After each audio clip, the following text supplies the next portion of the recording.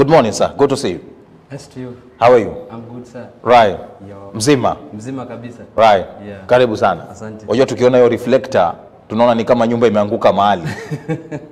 Okay. We are used to see them kwa wakati mahali vitu zimefanyika hivi. Yeah. Right. That's our work. And it's our commandate. Yeah.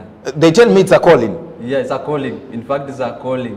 Because if you are kind of just like anybody else cannot able to deliver, because if you are not being trained and if you are not being able to see some disasters happening around, it's very difficult to handle the disasters. Right. Yeah. Very true. Right. And also we'll be talking to me about the mental status of first aiders. You know, you go into scenes quite very, you know, you go somewhere, you find people who have been burnt and you just go there, pick bodies. How can that be, how can you manage your mental status and issues about trauma also you'll explain to me. But first in first, Bwana Ekaka Benard, I want you to introduce yourself to our viewers who are watching you right now. Who exactly is Benard Ekaka?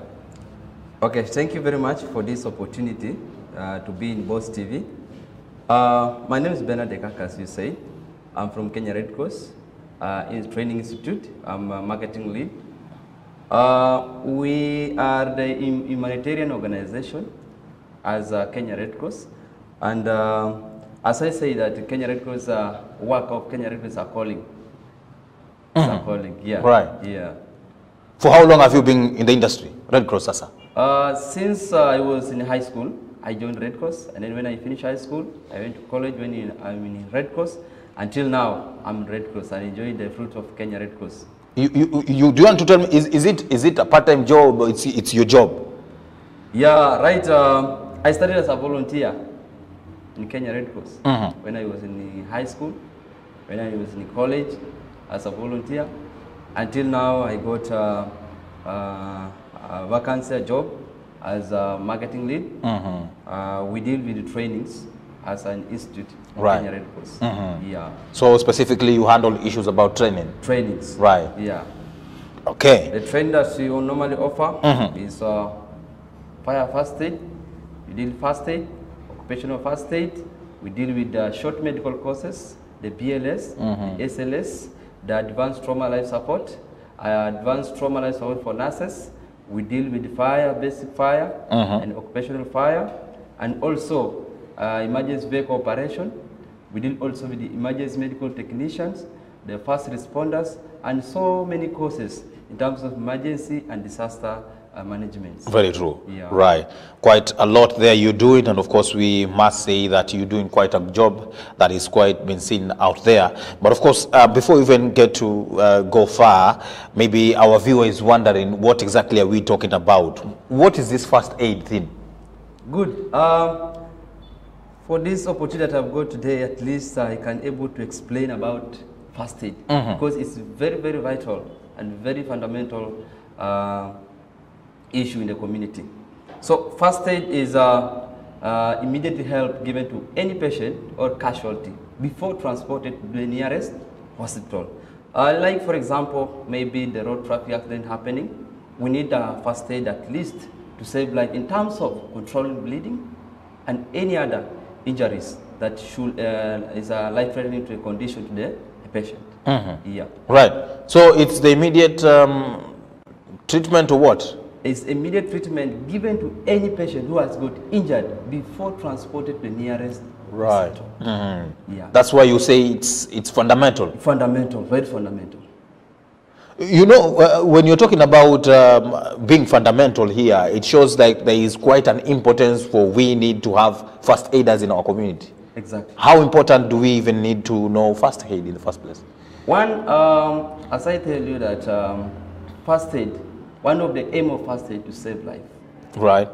Two, it's promote further injury, to prevent further injury, sorry, and promote recovery and alleviating human suffering. So when in the community or in the households, we need everyone to be trained first aid. Why? Because in case of fainting, in case of any injury, in case of burns, in case of fractures, someone can able to help that patient before transporting to the hospital. right? Right. So like when somebody has got injured, maybe bleeding, you know, severe bleeding can cause shock, and persistent of shock can cause death. So we need somebody at least be trained on first aid on how to control the bleeding before transport to hospital. It's Right. very important. In a normal human being, you have 5 to 6 liters of blood. When you lose like half liter, which is 500 ml, 500 ml, somebody might go into shock. Right.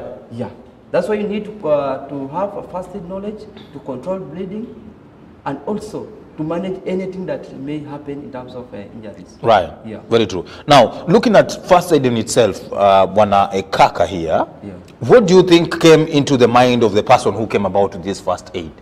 Sorry?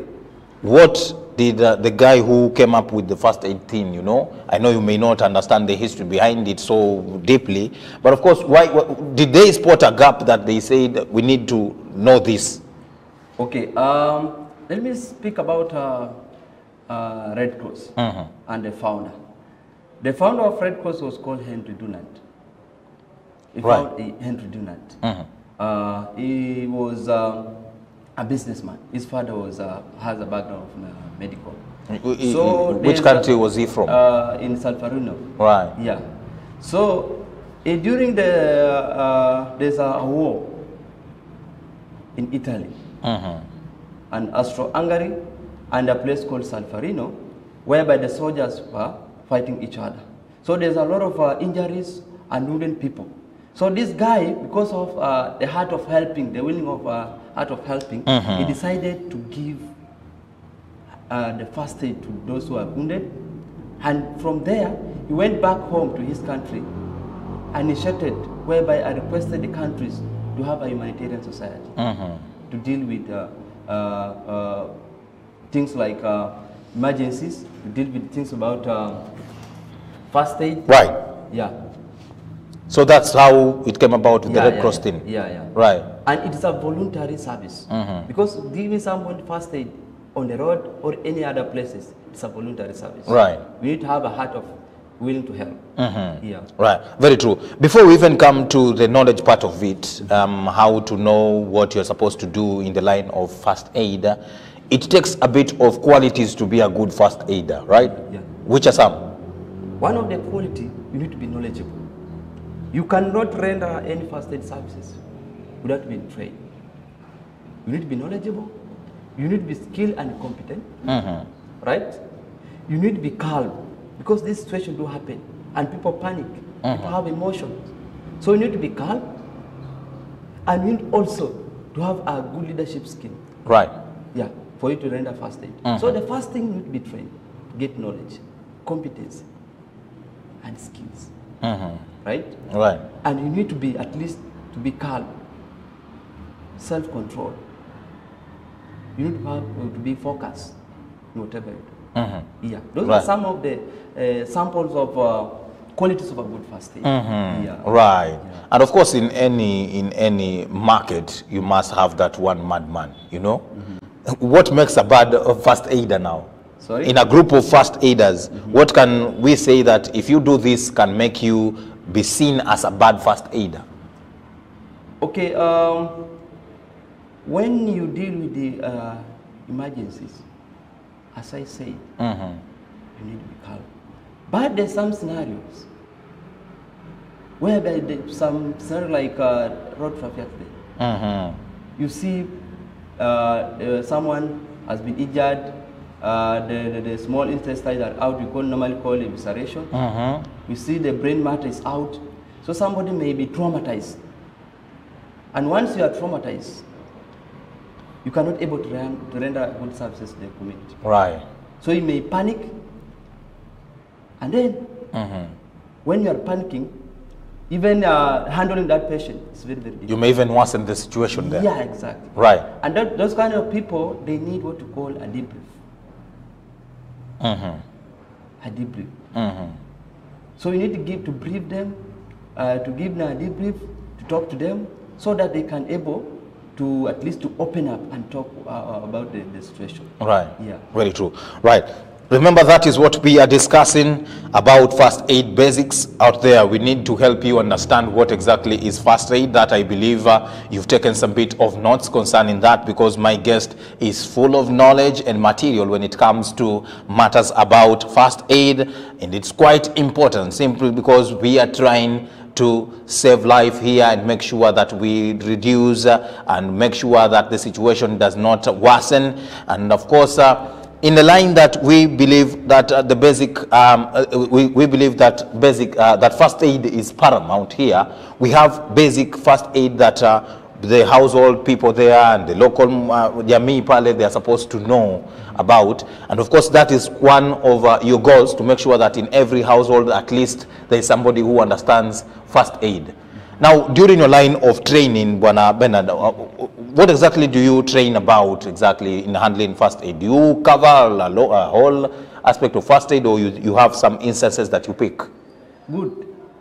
In first aid, you have packages. We have what you call basic first aid. That's awareness about first aid. In basic first aid, you normally teach people about, explain about what is first aid, importance of first aid, right, aims of first aid, quality of the first aider, and we got what we call basic life support to deal with on how to resuscitate a patient, or to do what we call a CPR, cardiopulmonary resuscitation, in case of somebody that's going to cardiac arrest or any other cardiovascular disease that has undergo into maybe like cardiac arrest, heart attack, something like that, or even choking. Those are the basic things that we normally teach on basic first aid. Just awareness. At least someone can able to know how to control bleeding, how to address the patient, how to just to give what you call post-traumatic stress on someone, right? Emotional, something like that. Yeah. Right. So there is packages that you pick and to say. And then we have also occupational first aid. Normally goes for 5 days. For basic goes for 1 day. For occupational first aid, 4 days. You sure a day is enough for basic? Yeah, it's enough. Because just something like basic. Even right now, you can just tell you that from 8 to 4, just get 8 hours for you to understand the basic first aid. Right. Yeah. And then we have occupational first aid goes for 4 days. And then further training, we have what we call first responders. We have what we call basic life support. We have what we call advanced cardiac life support. And we have also advanced trauma life support for the healthcare workers. And then we have also what we call fire, basic fire. We have what we call occupational fire safety. We have so many courses, including emergency vehicle operation. We have seen your ambulance. We have seen our vehicles. So we need someone at least to be undergoing the training on emergency vehicle operation. Yeah. Very true. Quite. It sounds like a whole series of units, and it takes a lot to become a first aider. But now, you know, things happen in our homes, in our locality, that we need somebody to chip in and handle it before we get to the hospital. That's who is a first aider, right? Yeah. Now, for instance, there was a scenario I saw here, and I need you to try and help us on how you thought somebody can handle such a case. A child picks a grain of a bean grain and puts it into the ear. How do we handle that? Okay, before I start to explain on how we handle, we normally say prevention is better than cure. For any child less than 5 years, we do advise the parents not to give the small things for the child to use to play. Because those things, apart from the ears, he can also use to put in the mouth. And it goes to do what we call choking. So in the scenario, put the something like balls, small balls in the ears, we normally, when it's inside, we just do what we call, you package the place. When you cannot able to remove the item, you just dress that place, make sure it's not bleeding, and transport that patient to the nearest hospital. Right. Yeah. So there's nothing you can do, like enter a piece of metal and pull it out? No, it's not allowed. Because in hospital, we have those professional surgeons in the theater. They can also use other apparatus. But for your first aid, to make sure the patient is fully conscious. If undergoes into unconsciousness, what will you do? You start what you call opening the airway, and then you start what you call a CPR. Yeah, checking if there's a circulation, there's breathing, open the airway, and then you start CPR. If it's unconscious patient, no signs of breathing, no circulation, start CPR. But if the patient is conscious, just transport the nearest hospital. Yeah. Right, very true. Yours is to make sure that if he's conscious, you just carry in, transport to the nearest hospital. You know, there's something that people don't understand in first aid. When you are helping someone and your capacity is limited, right, you call for help. You call for help. For example, bleeding, maybe something has happened and the patient is bleeding and you don't have a gloves. You improvise. If you don't have any provision materials, you just call for help.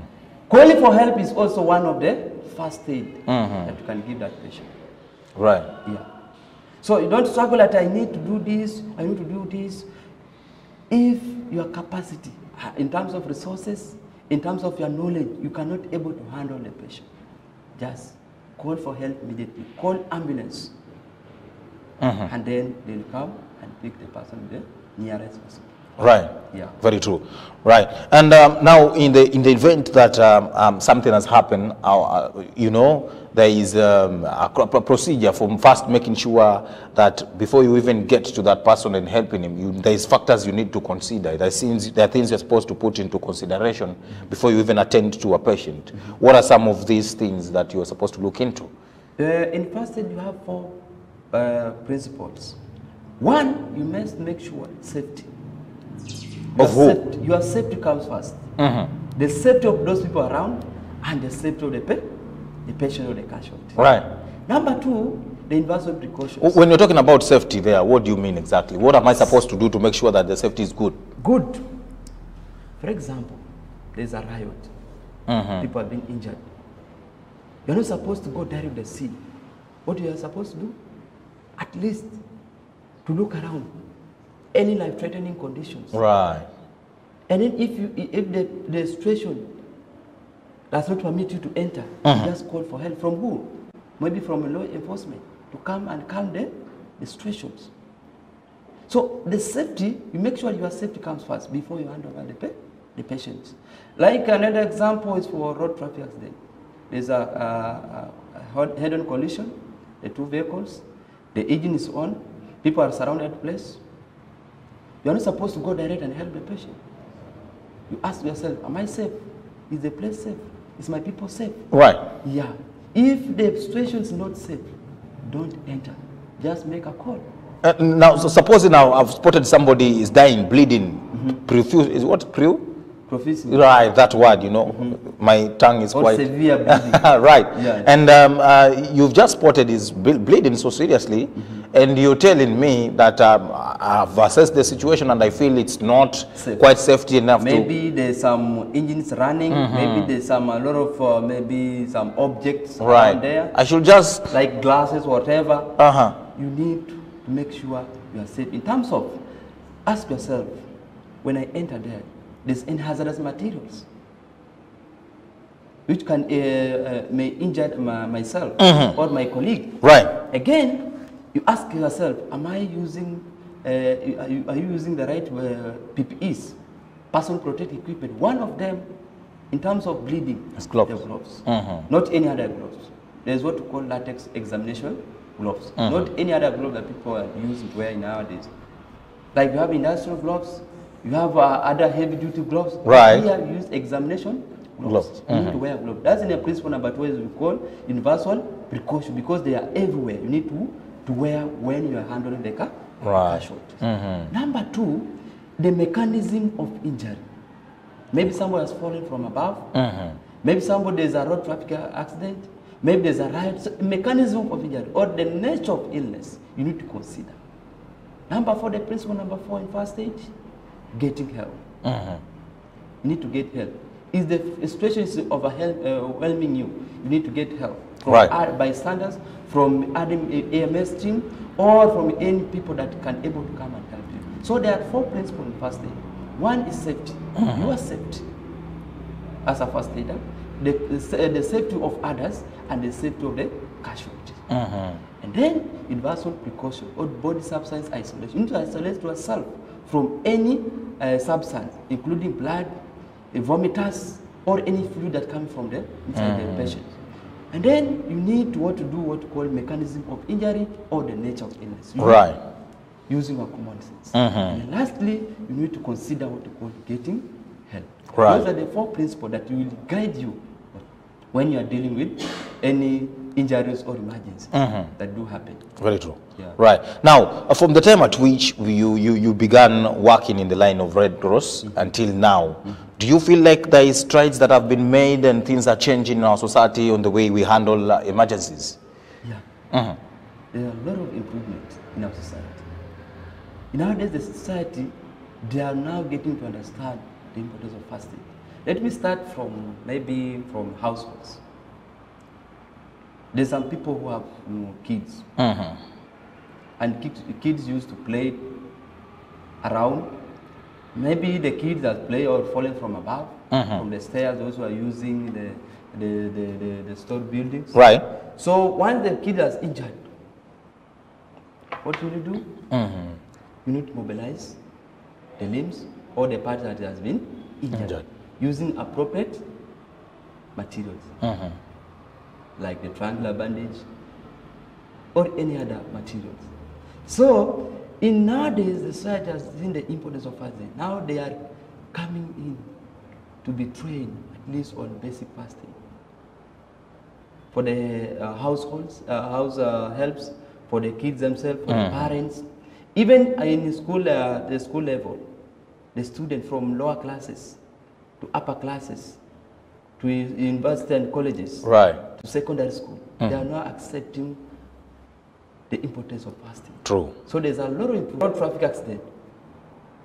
People are now, when they see Red Cross, they see there's a help. There's someone come and help the situation. Right. So they are just giving the way. But previously, people are rejecting. No, if you are just coming from nowhere to help, no. But nowadays, if you are going, if you are a civilian, say, I'm a first aider, you will be accepted. Will be accepted. Right. Very true. Right. And you've mentioned about in our schools also, we've seen students joining Red Cross. Now, I'll frame this question like this. Do you feel like there is need also to put the first aid basics and trainings into our syllabuses? Exactly. It's very, very important. It's very, very important. Right. Because when these kids are starting understanding first aid, right, the school level curriculum, when they grow up, they learn a lot of things, and they can use to do them. So when you introduce that topic in the school, especially in the lower classes, like a kid of 5 years, they come home, Daddy, have been trained how to save nose bleeding patient. You do like this, you pinch the sore part of the nose, and then you put a white kitamba here. You see, that is good. So the child is so much happy to save life. And that is the community that, or the society that you need, people to save each other. And from there, they can learn on how to give first help or to do what you call humanitarian service. Right. They will learn a lot of humanitarian service, and they can help the community. Yeah. So you kind of advise the government to look into that matter? Right. We do advise the government at least to lobby and to initiate first aid in their syllabus. It's very important. Life, as far as the COVID is concerned, as far as any other disease or infection and injuries, nowadays we have technology. Once the technology is coming in, there are a lot of things are happening, like road traffic accidents by vehicles or motorcycles and so on. So there's a need people to have that knowledge from the grassroots or from school. Right. Yeah. Very true. Right. Quite a lot we are discussing this morning that pertains to the way we handle emergencies in our households, the way we handle emergencies in our society, simply because, according to my guest, he has explained that there is quite a lot of improvement in terms of more first aiders coming on board and making sure that they understand a little bit of first aid and the basics of first aid at the time at which things happen in at home there. But before we even talk a short break here, Benard, there is things that are pushing the goals and visions of say an entity like you as Red Cross in making sure that we have more of first aiders out there. Talk about the issue of ignorance, issues about maybe our culture. Like you say, if I see a patient who is elder, a woman, I cannot, as a man here like me now, young enough, I can't go to attend such a woman. Do you feel like such cultures, such mindsets and notions also are pulling out the issue about the strides that you're making as an entity? Good. As an entity and as also a professional person in the emergency medical field, I say ignorance is one of the disasters that affects the whole world, especially in Kenya. In medical, on the culture and the norms of the community do affect. Right? Right. Like in some communities, they say that you cannot handle a female lady if you are a male. But we normally ask ourselves, somebody is unconscious, is lying down, he has some few minutes to survive. Will you leave that person because of the community? Right. No.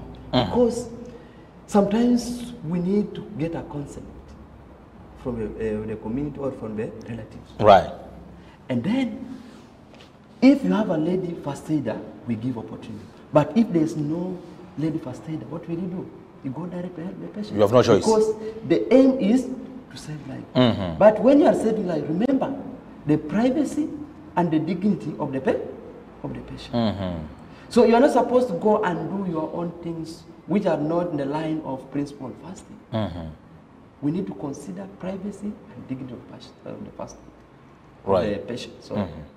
So when you render those services in the community, those are say that have the community that those allow the patient, the male to touch the female or the female to touch the male. In nowadays, I think they not getting in the system because according to the scenario do happen. Right. Yeah. So first of all, you need to get a concept from the patient or from the relatives and observe all the patient rights. After all, they have right of life. After all, they have the right of privacy. After all, they have the right to refuse of care. When they refuse care, what will you do? You will advise them the importance of care or the importance of the service that you need to give them. Very true. So that they can able to understand. The problem is just only the ignorance and to fail to understand about the first aid. Right. But first aid play a vital role in our society. Before even transport that patient to hospital, you as the first aider, you are playing a very vital role to save life. For example, someone has gone cardiac arrest, and you have a long journey to go to maybe Coast General. How many minutes will you take to go to Coast General or to call for ambulance? But if you have been trained on do what you call a CPR, cardiopulmonary resuscitation, you can able to breathe and to save that person. Because breathing, circulation, those are the major areas in the human life. Once you have a blocked airway, you cannot able to breathe in and out. And you have only some few minutes, 5 to 10 minutes to survive. Right. So you need people to be trained on to how to do basic life support to save life.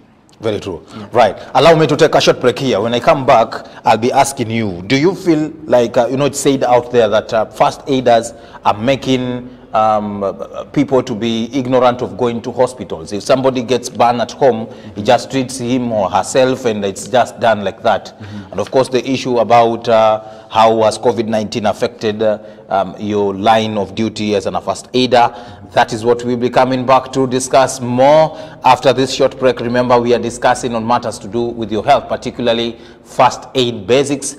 Send in your questions. Send in your questions, comments, thoughts, sentiments to my guest, Benard Ekaka, who understands when we are talking about the issues surrounding the basics of first aid, is here to shed some bit of more light concerning what you ought to know in the line of first aid. Time for us now to take our second break of the show. We'll be coming back in a moment. Welcome to the second part. Thank you very much. Before we even took a short break, I had asked you a simple question before we come back to the issue about COVID-19. Do you feel like whatever you're training out there, issues about first aid and first aiders, is derailing efforts for people to go into hospitals and getting quality services? Like, for instance, if I get burned in my house and I treat myself, do I even need to go to the hospital again? Good. That's a good question. As I said earlier, that first aid is the first line of treatment. Initial. Initial. In terms of burns, because treatment of burns, as I explained a little bit, you just give someone or putting the place to a normal running water. And as a first aider, you're not supposed to apply something like some people are applying like Colgate or cow dung, cow dung or whatever. In our home place, we apply and say you are okay. Right. But no, you are supposed to give first aid and advise the patient or the casualty to go to the hospital for further treatment. Because for further treatment, maybe in the 3rd degree burn, you need to be at least get some medication, to do what we call dressings, and to get some fluids like normal saline, to get some maybe other fluids like 5% dextrose, or get to get maybe somebody has a need of oxygen. So for you to give someone first aid, you're not supposed to tell or advise the patient that you are not supposed to go to hospital. No, you are supposed to give first aid and advise the patient to go to the nearest hospital for further treatment. For further treatment. So it will depend with the casualty himself. If he feels like going or not, that's not your part. If the patient is conscious, fully conscious, you advise to go to hospital or just accompany this patient to the hospital. But if the patient is unconscious, has a 3rd degree burn, full body thickness, you are supposed to take that person to hospital, calling for ambulance to transport that patient, prompt transport. Right. Prompt transport to hospital. Right. For further treatment. Yeah. You know, the reason as to why I had asked you that question is simply we were having a kind of topic that pertains self-medication here. And it was being blamed that there is so much information out there that people can treat themselves, and such information can be gotten from first aid trainings. Do you feel also you can take that blame, or something that you rubbish? No, you don't take that blame, but what we can advise the public or the community, they should not take home remedies to treat for any injuries or burns. Special burns, people use fluoride, toothpaste. People use flour. Right. People use a lot of things to treat for burns. But we remember the chemical has not been proven, scientific proven for treatment for burns. And we advise people not to use those kind of remedies. Right. Because they are not good for your body. Have not been approved by the researchers. So you are not supposed to apply those chemicals in your body. What you are supposed to do, use a protocol, first aid treatment of burns protocol. One, identify the place, expose the place, and then take the running water, normal running water, not any other water. Some people tell that you can use cold water.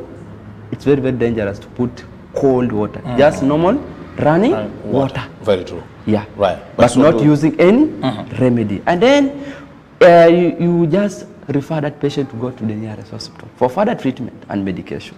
Yeah. So it should not end at the first aid thing. You must move to the hospital. Yeah, exactly. Right. Yeah. Quite a key note to note there on how we handle issues about first aid. Now, coming back to my question, has COVID-19 affected first aid in the first place? Yeah, not only first aid, because first aid is part of the medical field. So as far as medical field is concerned, right, people are overwhelmed.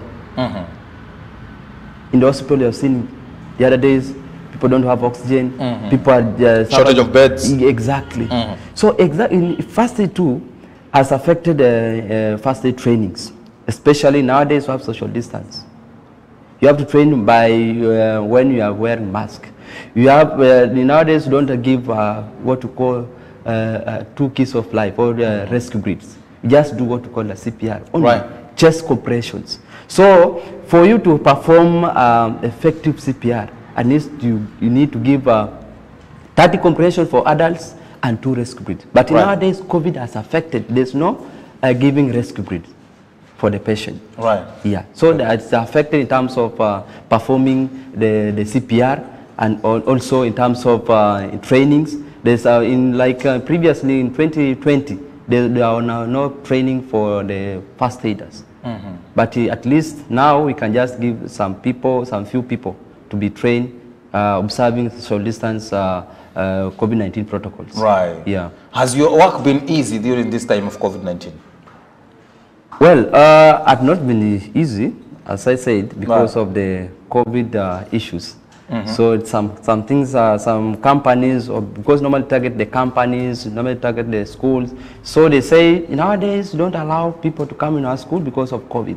So it's become an hectic for us. So we need to at least to prepare, have enough preparation. Right. For you to train first aiders. Very true. Yeah. Right. And looking at this time of COVID-19, quite a lot has been happening, and there's issue that came about that concerns home care. I don't know what home-based care. Right. Do you feel also first aid is paramount when it comes to home care, home-based care here of COVID-19? Well, sometimes we tell people that home-based care is broad terminology. When you say home-based care for COVID-19, specifically for COVID-19, and that one needs a health profession person to deal with that COVID-19 patient. Right. But when you talk about home-based care, or in terms of first aid, maybe in terms of the patient needs sometimes to be, or in terms of medication or whatever, home-based care, we advise that people should go to hospital. Right. Yeah. But for COVID-19, I cannot talk about the ministry protocol on now home-based care, because it's under the Ministry of Health to talk on home-based care. So I cannot go deeper on home-based care, but I just go to first aid part of it. So for first aid, once you have identified or there's any injuries that do happen in the community or in the households, just give the first aid help and then refer the patient. Yeah. Right. Very true. And also, during this time, we've seen different entities, specifically those who are handling issues about medical, have been sensitizing a lot on matters to do with making sure that there is the adherence of the protocols, the health protocols of COVID-19. Has it been the same on your case? Yeah. You talk about issues about the COVID-19 here and there. Yeah, because it covers, it's a universal. As Red Cross, even right now, you have a program running by Red Cross, what you call vaccine sensitization. Right. When you do that kind of activity, you need to ensure that all the protocols has been observed. Right. By the client you do attend. So universal precautions and the protocol from the Ministry of Health, we need to observe, because Kenya Red Cross is a humanitarian relief organization. Right. So you need to support the government to sensitize people. We do sensitization. We do door-to-door awareness. So you are part of awareness team and sensitization team. Right. Yeah. Very true. Right. Now, I want us to talk a little bit about the Red Cross Now thing that you do. We do understand, we've quite seen you out there. You know, we've seen your ambulances, we've seen these reflectors, you are quite known here. What exactly do you do out there? Good. That's a very nice question. Because Kenya Red Cross is, as I said, it was started, Red Cross alone is started in 1889 by Henry Dunant as a voluntary humanitarian society. And now it's the largest humanitarian society in the world, covering almost 192 countries in the world. Now, when you come to Kenya Red Cross, it started in 1965 under Cap 256 of the Kenyan laws. Right. As a relief humanitarian society. And when you talk about our mandates, it to respond, to prepare, and to mitigate any disaster and emergency crisis. Right. So we have department Kenya Red Cross.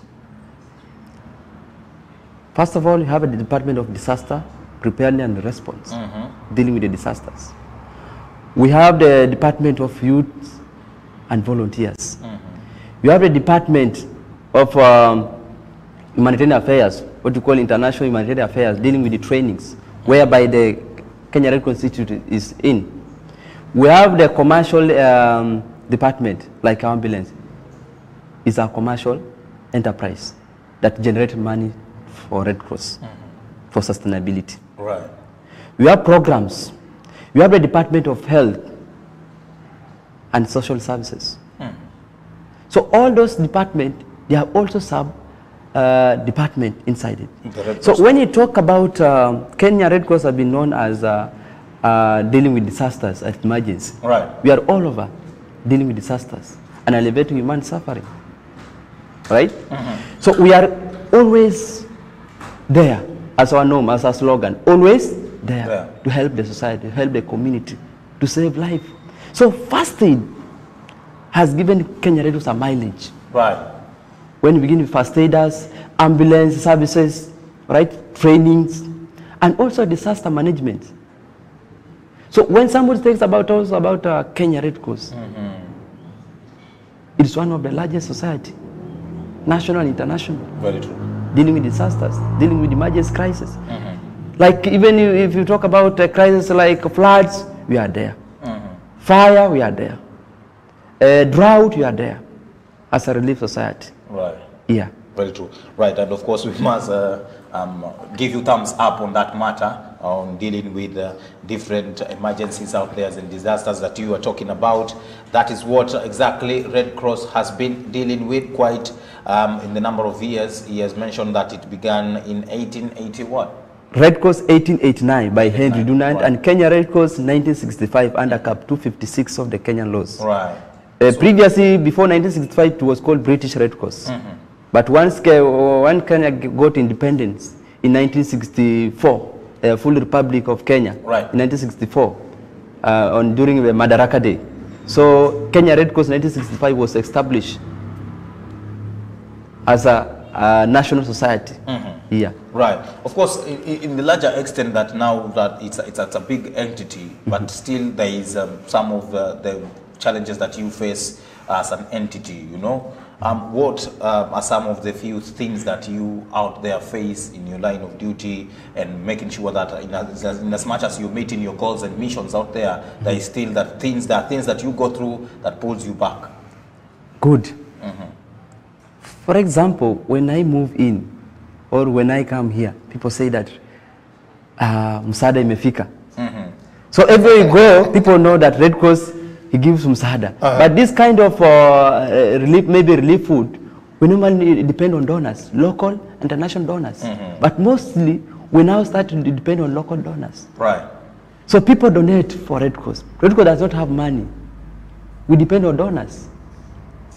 So the challenge that faces Red Cross is financial problems, where they depend now on donors. Right. And also the criticism from the public. When you have a relief programs, people say, you Red Cross, you are so much biased, but maybe you have a little bit of donation to give a specific population, right. the key population, but the public, everyone needs to get the donation, right. which we may not able to give it out. So a lot of criticism say, people, Red Cross, you are taking our money, you are doing this, but Red Cross does not have money. We depend on local and international donors. Even for you, you can able to donate Red Cross. Even 1 shilling can support somewhere. That's why you have teens all over. You have teens in the supermarkets. People at least to give 1 bob, to give 5 bob, to support the activity of Red Cross. Moving out to respond for disasters, it needs some logistics. It needs something to respond. It needs fuel. Right. And this kind of initiative, this kind of money, you get from the local donors and other people. Yeah. Very true. So anyone can come and support Red Cross in terms of donation. Apart from finance, you have activities, needs people, needs volunteers. This as a society, not belongs to anyone, but a society for everyone. So you can come and just join Red Cross and give your support, not only finance, even your expertise, experience, the resources you can able to give to the society, to support the society to run. Now, nowadays we have a commercial entity like the ambulance. Those are our commercial that gives us at least some cash to run our activities. We have trainings like first aid training. We go outside there, look for clients, So when they pay, that's the kind of support they give the Red Cross, which enable us to run our activities, day-to-day activities. We have what you call the Boma Inn Hotel. Those are our commercial entities that support our activities, that generate income for the society. So society does not have money, it depends on the donors and our activities that we normally do. Very true. Yeah. Right. But now, where do you see yourself, you as Red Cross, in the next few years? Red Cross, we see, are going so much far. Right. Because just like 2015, we were 50 years. We celebrate 50 years of service. And the achievement that you have made so far. And right now, we have the hotels, we have the ambulance, we have the training institute, started in 2010, dealing with the short medical courses. Right. We have the disaster department. We have and so many things that we have. So we are focusing to expand the society and to grow further and do a lot of innovations and invention of things. We have a department in Kenya Red Cross Innovation Unit. They run day to day, at least to innovate new ideas, new things to support the community. Yeah. Right. So you're looking forward to expounding more and more. Yeah, yeah. Right. We have entities that are out there, but they are so reluctant in giving back to the society. They are so reluctant in making sure that they do something for the community. What can you advise on? You see, Shadrach, as I said, mkono ambapo inapeana ndio mkono wa kupokea. Okay. If you don't give, if you don't support the community, how will you receive? And if you want to receive, you need to give. You need to support. So I don't say that other community or other entities are not giving, but maybe their approach and their maybe say in terms of innovation, maybe they are so much behind. But Red Cross, we don't sleep. We don't sleep. Every time we run to innovate new ideas. We are moving out to look for donors. As for like someone that needs to eat every day, will you sleep and say that the food will come from nowhere? Not really. We need to move out. We need to go out to look for food. So Red Cross, we are moving out. We are moving around. So for those entities, I don't say that they are not moving out, but for Red Cross, I know focus for Red Cross, because you are a humanitarian society being controlled by 7 principles. One of them is humanity. Right. What you call HINVU, humanity, neutrality, independence, voluntary service, impartiality, and so on. Right. So when in the line of humanity, we put humanity first.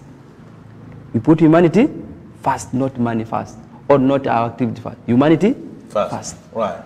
And to run those humanitarian activities, you need to go to look for donors to support your community. When you love your community, when you do good things for your community, even God will bless the work of your hands. Yeah.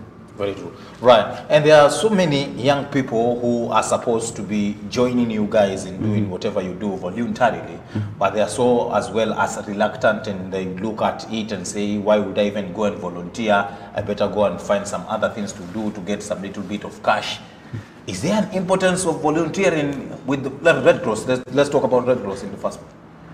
As I say that Red Cross is a humanitarian voluntary service. 70% people in Red Cross, they are volunteers. And say everyone in Red Cross, they are volunteers. People misunderstand that voluntary service is only money. It's only money, but no. Even your time, when you volunteer your time, you are a volunteer in Red Cross. When you give your resources, you are volunteers in Red Cross. There's people donating their resources, land, household items, time, and expertise. So everyone, including the youths, for you to register as a volunteer Red Cross, you have 500 shillings to register as a volunteer annually. And you can participate to our activities. That's the benefit of Red Cross. Right. And you get a lot of exposure and experience, because you can go to where you can because you are going to give humanitarian relief services. You can even, for me to come here because of Red Cross. Without Red Cross, singekuwa hapa. Right. Right? So you get exposure, experience based on what you have studied in your courses or in your school, because we also have for interns, attaches in Red Cross, getting experience. Right. Getting exposed in Red Cross. So when somebody says that I cannot go to work with Red Cross, I think that kind of a person need to visit our office and advise them or her. Because Red Cross does not need money only. You can have part-time voluntary or full-time voluntary. Once you have a part-time voluntary, like if you have activities, you can call you and you participate to our activities. Or you can come there and do your voluntary work at Red Cross. Red Cross, you have a lot of activity to do and to volunteer. Yeah. Very true. Right. Now, somebody maybe is listening out there and is asking, when is your next first aid training? He's so much interested and wants to join and to understand more about first aid. When is the training? Okay, allow me to talk about a little bit on trainings. We have first aid trainings. We have basic first aid trainings. We have occupational first aid trainings. But we normally charge, because that's our income generating activities. Like basic training, we charge at 3,000 shillings per day, and we'll get a certificate. And occupational first aid goes with 6,000 for 4 days, and you get a certificate, and you'll be satisfied. Like for every month, we have trainings. In the first place, is there an exam? People fear a lot of exam. So for you to pass, you need to do at least there must be an exam. Right. But it's not so much hard. Suppose if I fail the exam, will I get my certificate? If you fail exam, there's a time also to revisit and to check you are paying your performance, and also you do it again. Right. Yeah. So I'm continuing to explain about the trainings. We have occupational first aid. We have fire, basic fire. Right. We have occupational fire, and then we have short medical courses. Red Cross is only society that have given authorization from American Association to offer short medical courses that we are running right now in Mombasa. Short medical courses, we have basic life support for individuals and health workers, because now it's a requirement for anyone, and especially the health workers, to undergo into a basic life support, to use on how to intubate a patient, on how to defib a patient, and how to use a monitor, on how to do CPR, and how to transport a patient. Right. You have advanced cardiac life support in Kenya Red Cross. You have advanced trauma support, life support for the nurses. You have emergency medical technicians. You have emergency vehicle operators.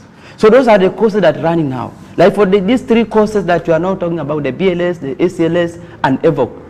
For individual, the course will start on October. Right. But for their company, they have, for Mombasa, because our main campus in Nairobi, now we are starting Mombasa, targeting all health facility, targeting individual to do BLS, SLS at affordable price. BLS goes with 7,000. Right.